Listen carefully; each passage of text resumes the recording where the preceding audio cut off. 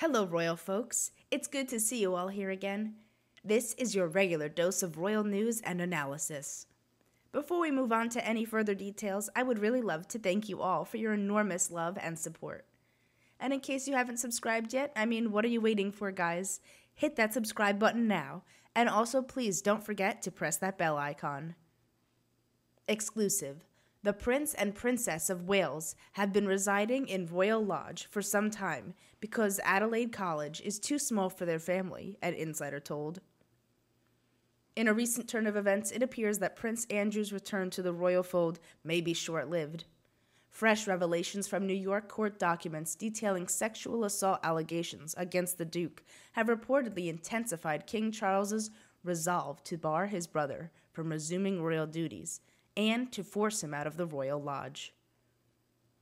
Sources close to the matter reveal that Prince William and Catherine, the Duke and Duchess of Cambridge, would not only support, but also welcome King Charles's decision to remove Prince Andrew from Royal Lodge.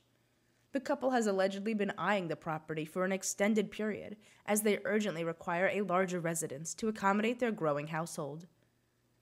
It's no secret that William and Kate have been trying to secure a royal lodge for their family. They are in desperate need of a larger property to accommodate their household, a well-placed source disclosed to express.co.uk. The wheels finally seem to be in motion to remove Andrew from the property, which William and Kate welcome and support wholeheartedly. Plans to evict Prince Andrew from Royal Lodge were set in motion last year when he was offered Frogmore Cottage, in line with his, quote, downgraded royal status. However, he declined the offer, deeming it, quote, too small for His Highness. The lease for Royal Lodge was granted to Prince Andrew in August 2003 for a term of 75 years, accompanied by a £1 million lump sum payment to the Crown Estate. Last year, it was revealed that the Duke of York utilized funds from Queen Elizabeth's will to make essential repairs, ensuring compliance with the lease terms.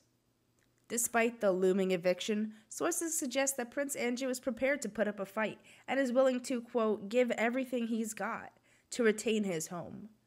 However, he may face financial challenges, as he will now have to fund future security operations and other expenses at his Windsor residence independently. The king must put the monarchy first and do what's best for the family. That means ensuring that Andrew never conducts another royal engagement and removing him from a rather significant royal residence on the Windsor estate, the source emphasized.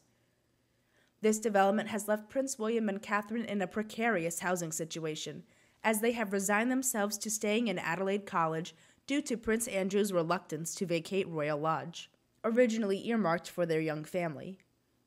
Kensington Palace has been contacted for comment on this unfolding situation.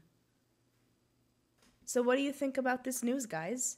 Will King Charles's indecisive stance against Prince Andrew impact the dynamics within the royal family? And how might this shape the monarchy's future? Write down in the comments what you think and let me know. Until then, guess we'll have to just wait and see if things turn out to be something after all. Also, if you never want to miss any of my sizzling royal updates like this, subscribe and press the bell icon. As simple as that. So, until next time, hasta la vista!